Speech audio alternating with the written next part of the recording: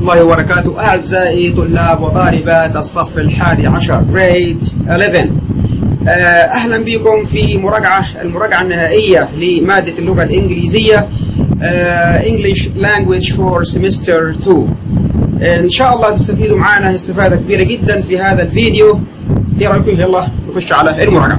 السلام عليكم ورحمة الله وبركاته، ورجعنا لكم مرة ثانية. تعالوا نشوف مع بعض اختبار اللغة الإنجليزية 2017 2018 2017 and 2018 grade 11.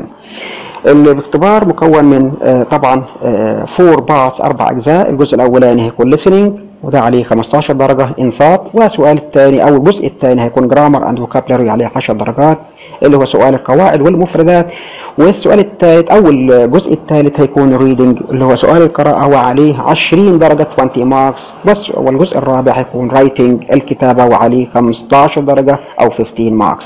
التوتال كله هيكون من 60 درجة. نبدأ بالسؤال الأول. listening 1 طبعا في تنبيهات صغيرة كده بالنسبة لlistening 1.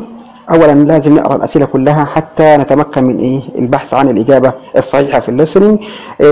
برضو علينا ان ننتبه نستمع جيدا وننتبه للارقام، خصوصا الارقام والسنين والاماكن والبلاد والدول والاسباب حدوث الاشياء ووقت حدوث الاشياء، عشان هي دي الحاجات اللي بركز عليها في اسئله الانصات.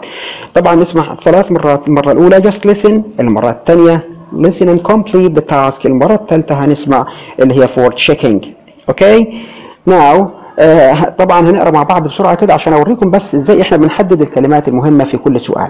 number 1 you are going to hear a conversation. هتسمع دايما هيجيب لي ايه conversation في هذا السؤال between two people, two teachers, two doctors, two talking about a talent show. بيتكلموا عن عرض المواهب.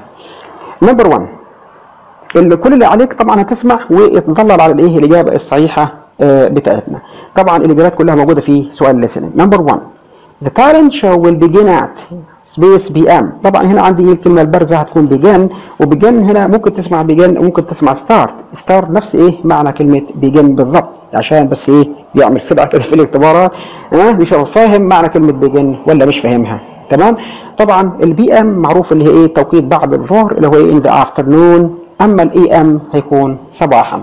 هل هي الشو ده هيبدا 3 بي ام ولا 4 بي ام ولا 5 بي ام؟ جراهام نمبر 2 جرام هذا اللي هو او جرام اللي هو اسم الشخص اللي هنسمعه في المحادثه اللي موجوده معانا in the talent show. ايش دوره في التالنت شو؟ هل هو بلاي ميوزك، هل يعزف موسيقى، ولا تيل جوكس هيقول فكاهات ونكات، ولا اكتنا بلاي هيقوم بعرض او بيمثل في مسرحيه؟ بلاي هنا معناها مسرحيه مش يلعب. 3 سارة expects سارة تتوقع her space to participate in the talent show. هتتوقع ان her students طلابها هيشاركوا في الشو، ولا children ولا اطفال ولا friends. طبعا ممكن نسمع كلمه participate وممكن نسمع كلمه take part in. خلي بالكم من مترادفات الكلمات او مرادفات الكلمات عشان دي مهمه جدا جدا جدا ودايما بيسالني فيها. 4 هنا اكيد بيسالني على نمبر، زي ما قلت لكم نسمع النمبرز كويس جدا. people have agreed، كم عدد الناس اللي هم وافقوا. agree هنا معناها يوافق على انهم participate يشاركوا في اللي هو التالنت شو. 4 ولا 5 ولا 6؟ 5 سارة ولا arrive late؟ سارة هتوصل late متأخرة على الشو، أكيد في سبب يمنعها إنها توصل مبكرا. because يبقى زي ما قلت لكم بنركز على برضو سبب حدوث الأشياء. invited because she is invited to a birthday party، هل هي مدعوة على حفل عيد ميلاد، ولا involved in a match؟ involved يعني مشغولة في ماتش، ولا organizing a cooking competition، هي بتنظم مسابقة في الطهي. number 6 the last event in the talent show، آخر حدث في التالنت شو will be هيكون fashion show ولا dance ولا song؟ fashion show اللي هو عرض أزياء أو موضة، ولا dance رقص، ولا song أغنية؟ نركز كويس مع بعض. The talent show will take place هنا اللي هي الكلمة البارزة في هذا السؤال، وديت معناها happen. ممكن نسمع take place وممكن نسمع كلمة happen، يعني ممكن ما تسمعش كلمة take place أصلا وتسمع happen، يبقى هي الإجابة موجودة في هذا المكان، بارك ولا باسكتبول كلاب ولا سكول. معلش بتكلم بسرعة بس عشان وقت الفيديو. تمام. بالنسبة برضو أحيانا إجابات الأسئلة بتكون مرتبة حسب الاستماع، واحيانا بيبقى في اجابة سؤال في الاول هتلاقيه في الاخر، والاخر تسمعه فين؟ في الاول. فنركز مع بعض ونشوف اللي هو ايش اول سؤال في الليسننج.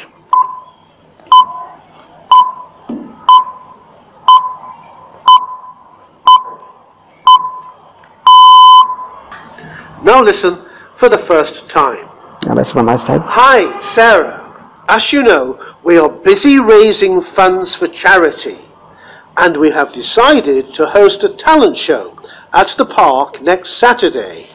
سمعنا at the park next Saturday. At the park next Saturday. So هنضلل على كلمة بارك آخر سؤال. اوكي، فنخلي بالنا من حتة ايه الإجابات في الأول والآخر والكلام دوت. At 3 p.m. At 3 Would you like to join? At 3 p.m. At 3 p.m. سمعنا برضو 3 p.m. يبقى the talent show will begin at 3 p.m. يبقى نعلم على 3 p.m. Yes. Sure. What would you like me to do? I can cook something if you like. Thank you, but that's already taken care of. Mary will do that. So, how can I help? Well, you can participate in the talent show. Sorry? Me? In the talent show? Yes, I want you, Sarah, to take part in this event. Once others know that you are doing something in the talent show, they will agree to participate. Because سمعنا participate يشارك، هو عايزها تشارك في هذا الشو. You are the most popular teacher in the school. But I can't do anything. You know that, Jim. Sure you can. No, seriously, Jim. I am the last person you want in a talent show. I don't have any talents. Nonsense, of course you do. Now, I've asked Graham, the drama teacher, and he said he would tell a few jokes to begin the show. He asked Graham and tell jokes. Graham، سمعنا كلمة Graham و tell jokes، يبقى الإجابة هنا المفروض تبقى tell jokes. يبقى دور Graham في هذا الشو إن هو هيقول نكات أو فكاهة. Oh, that's good. He will have the audience laughing in no time. He is an excellent choice. So who else do you have? Well, my youngest brother Ben has agreed to play the drums, and two of his friends will play the electric guitar and the piano. Oh, that will be fantastic. The students will love that. All right, so now we need you to do something. What can you do really well? Well, I can ask my students to organize a fashion show. I ask my students to organize. يبقى سارة هتسأل ايه او تتوقع او تسأل او تطلب من الطلاب انهم يعملوا او participate يشاركوا في هذا التالنت شو زي ما سمعناها دلوقتي. Oh, are you sure they would agree to do it this Saturday? I've never known them to refuse. I will let you know what they say by the end of the day. Is there anything else you can do? Well, I can't dance and I can't juggle. What about singing? Someone told me you have a lovely voice. My voice isn't... احنا سمعنا singing اللي هي يغني، كلمة sing يغني songs. نكمل؟ Too bad. Yes, I could sing. I would have to practice. خلاص هي طبعا وافقت دلوقتي قالت yes I could sing song. يبقى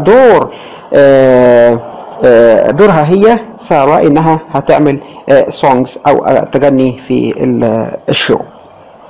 تمام؟ يبقى هتشوف بس نشوف الوقت التوقيت امتى بالظبط اللي هو ايه. قالت له ده الله يعني انا مش هقدر اغني الا عندي ظرف والكلام دوت هاجي فيه متاخر جدا. Hey, that's great. It will only take a couple of minutes. Now that I already have 5 volunteers including you. 5 volunteers including you. طبعا كده عندهم 5 متطوعين في هذا الشو اللي هو including you بما فيهم انت يا سارة. يبقى كده 5 احنا سمعنا 5 هنظلل على كلمة 5. I think other people will be more willing to participate in the talent show. By the way, what time does the show start? Around 3 in the afternoon. Oh no. سمعناها I'm مرة تانية. involved. سمعناها مرة تانية. طبعا قالت له العرض هيبدأ الساعة، أو قال لها العرض هيبدأ تقريبا الساعة 3 in the afternoon اللي هي 3 PM زي ما احنا جاوبناها فوق بالضبط. طبعا هي ايه اعتذرت دلوقتي بتقول له ايه I am involved in a match. هتسمعوها دلوقتي بس انا قطعت فين وهي بتتكلم. The inter-school basketball match at the club until 3 p.m. سمعناها Then I had دلوقتي. طبعا involved in a match هي الإجابة الصحيحة، وده السبب اللي هيمنعها انها تروح تحضر الشو مبكرا. take my children to their friend's birthday party. Oh, can't you ask someone else to take the kids? No, I definitely can't. I need to bring them myself. But if you like, I can sing my song at the end of the show. Oh, that sounds... يبقى اكيد ايه قالت له احنا لو انت عايزني فعلا اشارك يبقى خلاص ممكن ايه نشارك في اخر جزء من الشو طبعا اللي هو اللاست ايفنت، يبقى فعلا هيكون سونج. وبكده احنا نكون خلصنا سؤال listening 1. دلوقتي السؤال الثاني في listening 2. طبعا السؤال ده مكون من جزئين 2 parts، part 1 part 2، كل واحد او كل جزء تسمعه على حده. البارت 1 عباره عن WH questions زي ما انتم شايفين، مطلوب منك اجابه not more than 4 words، تمام، مش اكتر من 4 كلمات. ممكن يكون ايه هنا الاجابه بتكون رقم معين، ممكن تكون سبب، ممكن تكون اسم دوله، ممكن تكون اسم شخص معين، ممكن كذا. طبعا الحاجه اللي عايز اقولها بس بالنسبه للسؤال listening to ان you have to know the meaning of the question words، لازم نعرف معاني ادوات الاستفهام. فتعال نراجعهم مع بعض كده. نمبر 1 where، اي سؤال يبدا بوير يبقى لازم ايه اكيد الاجابه هتكون ايه مكان. السؤال اللي بعده او ايه اداه الاستفهام اللي بعدها بتكون مثلا كلمه when متى للاوقات، تمام. يعني ايه اي سؤال يبدا بكلمه when الاجابه لازم تكون فيها وقت او مده او زمن معين. what ما أو ماذا لغير العاقل. أما هو اللي هي من للأشخاص، يعني السؤال الذي يبدأ بهو لازم تكون إجابته فيها اسم شخص. why طبعا سبب، ودي ما أكثرها في الاختبارات، بيجيب لك why السؤال يبدأ بواي ويجيب لك الإجابة بتاعته تبدأ يا إما to يا إما كلمة because. to يأتي بعدها مصدر الفيرب على طول مباشرة، أما because يأتي بعدها subject ثم verb ثم object، يعني محتاجين سبب عشان نجاوب على سؤال يبدأ ب why. which أيهما للاختيار، يعني هنا بيخيرك بين حاجتين، دي هذه ولا هذه. نمبر 7 what ممكن أقول what time، أو ممكن تلاقي what time ما الوقت، يبقى لازم الإجابة يكون فيها وقت. what color ما لون. what size ما حجم. what age ما عمر، تمام. برضو في أداة استفهام اللي هي اسمها how، وهاو اللي هي معناها كيف أو كم للحال أو الكيفية. بس نخلي بالنا إن هاو لها كذا إيه أدوات استفهام أخرى، زي مثلا كلمة how much كم ثمن، how many كم عدد، how long كم طول المدة، how often كم عدد المرات، how far كم بعد. لو انت عايز تكتب معانا ادوات الاستفهام ديت ممكن توقف الفيديو وتنقلها عندك في ورقة خارجية. نرجع للسؤال بتاعنا وندربك ونشوف ازاي احنا بنحل ايه السؤال دوت. كل حاجة موجودة في الليسننج، وزي ما انا قلت خلي بالك واستمع جيدا للارقام والاشخاص والاماكن والبلاد والدول والشهور وهذه الاشهر والاوقات واسباب حدوث الاشياء. تعال نشوف مع بعض السؤال. listening to listening to you are going to hear a talk about a historic town called Carston. يبقى هنسمع ايه واحد بيتكلم عن مدينة تاريخية اسمها كارستون. نقرأ الأسئلة part 1. listen and shade. listen for each item. write a short answer. اكتب إجابة مختصرة not more than 4 words. السؤال number 8. how many ancient gates يعني ايه بوابات بوابات are there in the town. طبعا هنركز هنا في السؤال على الكلمتين المفتاح دول اللي هم كلمة جيتس وكلمة هاو ميني. يبقى محتاج هنا نعد. احيانا ما يجيبلكش النمبر مباشرة، احيانا يقول لك ايه يوجد كذا وكذا وكذا وكذا وانت تعدهم على صوابعك طبعا ايه وتكتب النمبر هنا. نمبر 9. why do tourists visit Carston؟ ليه؟ اكيد اهو في واي عندك واي، يبقى لازم ايه يكتب لي في الاجابه في الانسر تو او because. المفتاح هنا tourists visit. اول ما اسمع كلمه tourist visit يبقى اكيد هنا الاجابه موجوده. خلي بالنا في هذا السؤال. نمبر 10. what is the population of Carston؟ population احنا كلنا عارفينها اللي هي number of people، عدد ايه الناس، تمام، او عدد سكانها. يبقى نسمع عدد السكان ونكتب ايه الرقم. what is Carson's main export اللي هو تصدير. ايه هي الصادرات بتاعتها ايه الاساسيه؟ طبعا هنا ما تخافش ان انت ممكن تغلط في حروف الكلمه او كذا، او ما تكتبش كلمه صحيحه وتخاف ما تكتبهاش، لا اكتب. احنا اهم حاجه يكون الكلمات قريبه من المعنى ايه المطلوب. يعني لو غلطت في حرف حرفين مش مشكله، تمام. نسمع مع بعض ونشوف.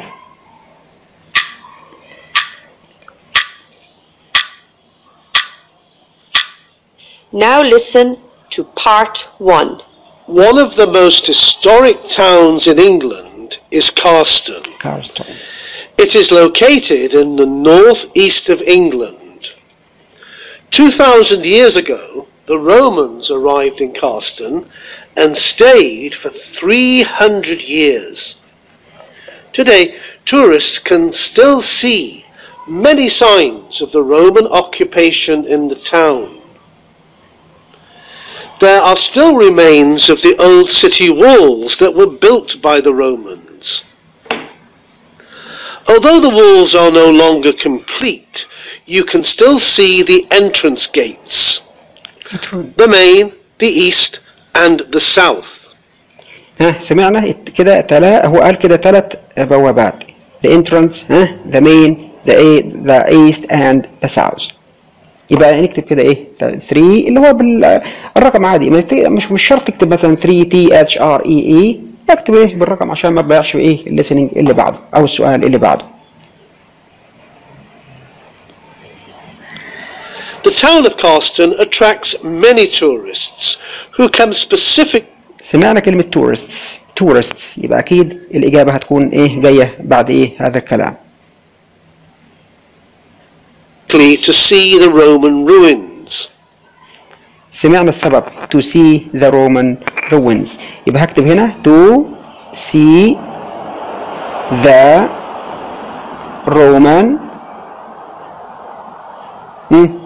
ruins اللي هو ايه عشان يشوفوا ايه الاثار الرومانيه او الحطامه، الاثار الرومانيه القديمه او البقايا الرومان القديمه. كمل. Nowadays, Carston is a modern town with a population of approximately. سمعنا population with a population of approximately 74,000 people. 74,000 people، يبقى نكتب 74,000. اوكي 3 اصفار. اوكي تمام. عايز تكتب مثلا approximately اوكي، عايز تكتب about تقريبا اوكي، عايز تكتب ايه nearly تقريبا اوكي.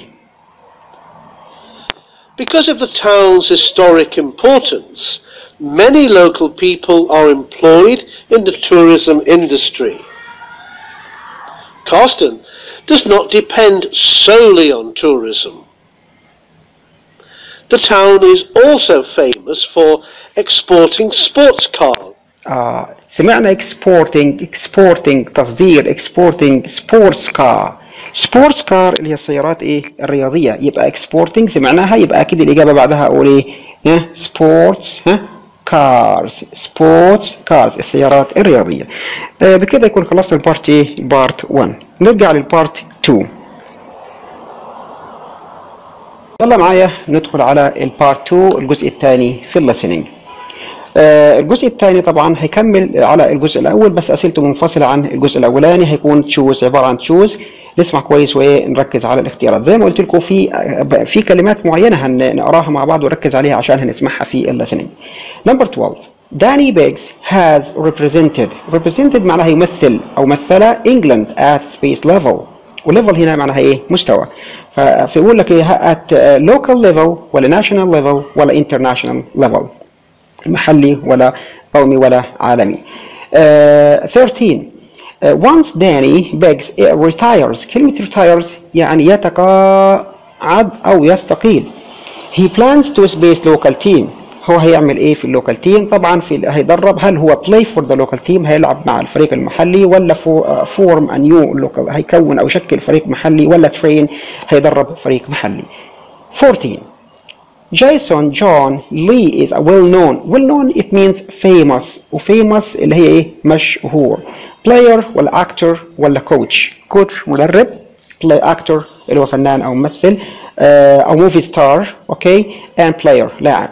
15 Jason John Lee raised funds يجمع مبالغ to build عشان يبني ايه؟ هل يبني a film studio ولا سكول ولا rugby pitch؟ تمام، نسمع ونشوف. معلش انا هعمل بوز او ستوب على الاجابات عشان اعرفك ان الاجابات فين بنلاقيها بالضبط او موجوده ولا مش موجوده في الليسننج. Although Carston is a small town, it has achieved celebrity status in the world of sports and film. Danny Biggs, a famous rugby player who has represented England at international level and سمعنا represented England at international level، يبقى أكيد international هي الإجابة المضبوطة. كمل. The country to victory on 3 occasions still lives in Carston. Once he retires, he's planning to coach the local. Once he retires، سمعنا كلمة retires he plans to coach هنا اللي هي معناها train. coach معنى بس ترين ما سمعناها احنا ترين. تمام، فايه هنسمع المقابل او سوري المعنى بتاعها اللي هي كوتش اللي هي يدرب او مدرب. تمام، نسمع ونكمل. The team has been doing well at a local level, but Danny is convinced that with proper training and coaching, the team is capable of winning at national level. Another famous celebrity who lives in Carston is the Hollywood movie star Jason John Lee. كده احنا انتقلنا من داني بيجز الى جيسون جون لي. نسمع كويس. He left the town at the age of 15, but returns every summer to spend time with his family. He raised funds to build a school, which now has a theatre named. سمعنا famous طبعا أنا عديتها اللي هي جيسون جون لي is a well known اللي هو famous. هو ما ذكر كلمة actor بس قال لي إيش movie ستار أو موفي ستار أو موفي سينما أو موفي فيلم. طبعا ده معروف إن هي موفي اللي هي إيه معناها فيلم، يعني معناها actor شغال ممثل بيمثل في أفلام ومسرحيات وهكذا. طبعا ده فيموس. جيسون جون لي raised احنا سمعنا كلمة raised funds to build يبني. raised سمعناها وقال لي كلمة school يبقى أكيد raised funds to build a school. زي ما انتم شايفين طبعا الأسئلة كلها موجودة في الليسننج، يعني مش صعبة ولا حاجة، بس احنا عايزين نحب التركيز في سؤال الليسننج، وزي ما انا قلت نركز على الأرقام والبلاد والأماكن والدول. ونلتقي معكم في الجزء الثاني مع الجرامر والفوكابلري والريدينج.